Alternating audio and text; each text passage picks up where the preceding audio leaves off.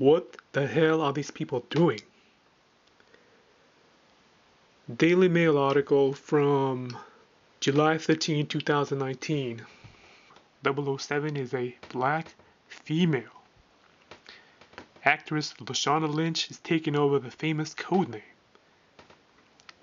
But that doesn't stop the legendary agent Bond from trying to seduce her.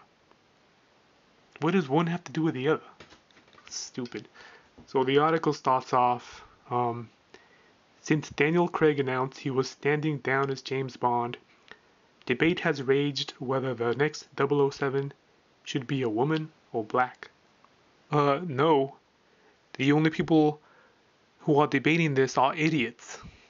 No one has debated that except for retarded social justice warriors. Everyone else likes the Bond the way he is.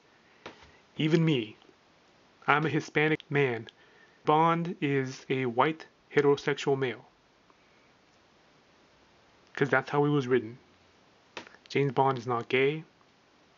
James Bond is not black. James Bond is not female. It's not racist, it's not sexist, it's just the way it is. Ian Fleming wrote him as a straight white male, and that's what he is. So, no debate there. Let's read this. Since Daniel Craig announced he was standing down as James Bond, debate has raged whether the next 007 should be a woman or black. The Daily Mail revealed that she will be both, thanks to the intervention of feminist TV writer Phoebe Waller-Bridge. Oh, stupid. You all know who Phoebe Waller-Bridge is? She's the moron who played that feminist SJW robot in Star Wars Solo, a Star Wars story. That annoying, cringeworthy, social justice warrior feminist robot. That's a whole nother video. I'm gonna do a whole nother video on that. But right now I'm sticking to James Bond, not Star Wars, because I'm a huge James Bond fan. So it was her dumb idea to make James Bond a black woman instead of a white male. Oh man, more garbage ideas from Hollywood. Hollyweird. So the article continues. In what's been called a quote-unquote popcorn dropping moment, British star Lashana Lynch will be given Bond's license to kill in the 25th movie. So this alleged movie insider claims there is a pivotal scene at the start of the film where M says, "Come in, 007, and in walks Lashana, who is black, beautiful, and a woman." Why did you have to say beautiful? Why didn't you just say who is black and a woman? It's kind of odd that you feel you'd have to put that in there. And then the article continues. It's a popcorn dropping moment. Bond is still Bond, but he's been replaced as 007 by this stunning woman. There it is again. Why not just say Bond has been replaced as 007 by a woman? Why throw in stunning? Does the author of this article not think Lashana Lynch is pretty, so she has to tell us that she's pretty? That's a little weird. You know what I mean? That's just a little weird. We'll decide whether or not Lashana Lynch is pretty. I'm sure some people will find her pretty. I'm sure other people don't. So this writer is really weird. And then the next paragraph states, Bond is of course sexually attracted to the new female 007 and tries his usual seduction tricks, but is baffled when they don't work on a brilliant young black woman who basically rolls her eyes at him and has no interest in jumping into his bed. Well, certainly not at the beginning.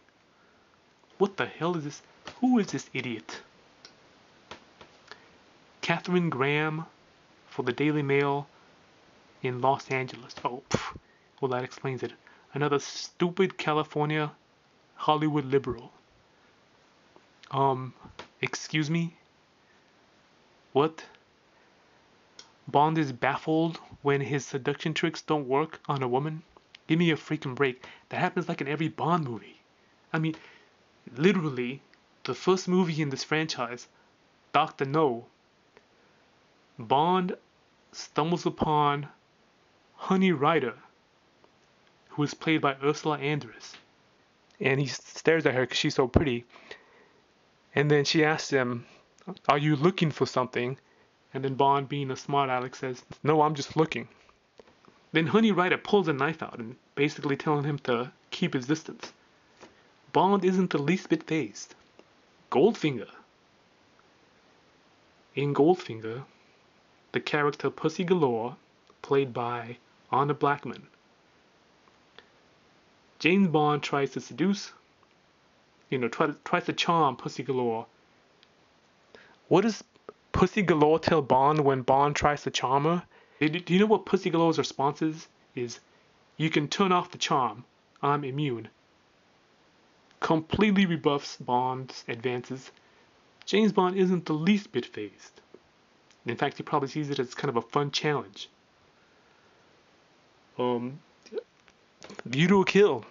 James Bond, played by Roger Moore, he tries to go into this restricted area, and then Grace Jones cuts him off and says, you need to turn it around and move it along.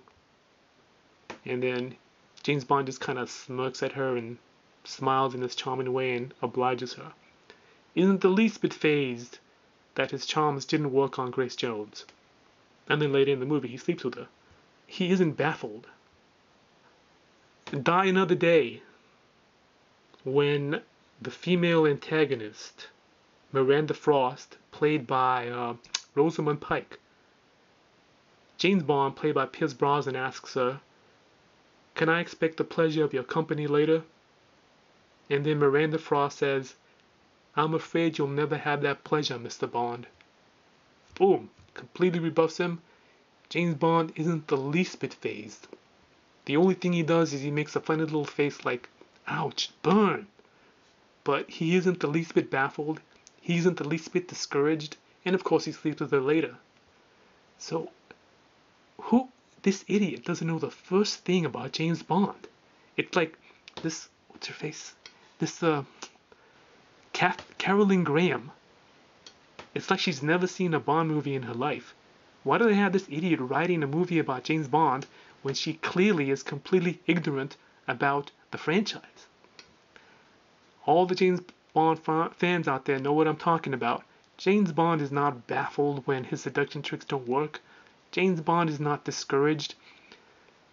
Oh my goodness, this is such a dumb article.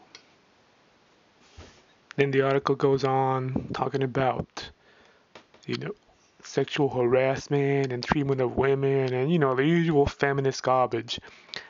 It goes on to say, there's been a lot of talk about whether Bond is relevant or not because of how he treats women. And of course, it's relevant now. The franchise has got to grow, has to evolve. The film needs to treat women properly. Blah, blah, blah, blah, blah. Is this going to be like a James Bond where instead of hitting on girls, he's going to say, "Oh my gosh, you're so pretty. Do you mind can I ask you out on a date?" Like, is that what it's supposed to be? Man, this is so stupid. And then it goes on, and then the article basically concludes with the following. This is a Bond for the modern era who will appeal to a younger generation while still sticking true to what we all expect in a Bond film. No, I don't think so. Nope. What I expect in a Bond film, and what I'm pretty sure most people expect in a Bond film, including women, what 99% of the people, including women, expect in a Bond film are fast cars, beautiful, scantily clad women who end up sleeping with James Bond, if not on the first try, then eventually, and explosions. That's what Bond is. That's what the franchise is. That's what the franchise has always been. That's the kind of stuff we grew up with. That's the kind of stuff we're used to. That's the kind of stuff we like. Nobody wants to see the James Bond character feel guilty because he happens to be a white male, and this is the Me Too era. Nobody wants to see that in Bond. Nobody. Now, I'm not a girl, but I am like 99% sure that girls feel the same way about Bond like I do. That's what they want to see. Bond is still Bond, but he's having to learn to deal with the world of Me Too. Oh, please. Jeez, this is so lame. Do these people never learn? Do these people never learn? You had Ghostbusters 2016 fail. You had Ocean's 8 fail. You've had Men in Black International fail. This politically correct feminist garbage ruins movies. Like, I don't know how many times you have to tell Hollywood this. Why don't you just make a new series with a female spy, like 00 whatever, 0010, 0012, 0015, something. This is probably the first James Bond movie I'm not going to see in the theater where I could have seen it in the theater. Like, obviously, I never saw the first Bond movies in the theater because I wasn't even born yet. But this is the first Bond movie where I actually do have a chance to watch it in the theater that I'm not going to watch. I mean, this all seems kind of like rumor. It says like an insider told the writer all this stuff, so who knows if it's true. I mean, maybe they're just trolling us. Maybe Lashana Lynch is not the new Bond. Maybe it's just like psych. So I'll see you when the trailer comes out. But if the trailer shows a female Bond, then I'm gonna sit this one out. I'm not even gonna get the DVD if that's the case, because I have the DVD for all of the Bond movies. Up until Spectre. This is not Bond if this article by Katherine Graham is true. I could go on and on and on, but this rant is going on too long. So to conclude my rant, here are my predictions for the names of the next Bond movies, in no particular order. Girlfinger, Thunderbell, A View to a Theater, Dr. No Means No, On Her Majesty's Secret Service, The Spy Who Loved Me Too, hashtag, Octopussyhat, The World Is Not Woke Enough, Quantum of Safe Space, Spect Her, The Misogynist with the Golden Gun, Never Say Patriarchy Again, and From Russia with Collusion. Katherine Graham, Phoebe Waller-Bridge, Eon Productions, Albert Broccoli's daughter, whatever, I forget her name. All of you are idiots. You are ruining a wonderful franchise that has existed since the 1960s. I'm so glad that I grew up in the time I did, because I got to enjoy these great Bond movies without it being infested with politically correct garbage. I feel sorry for the new generation.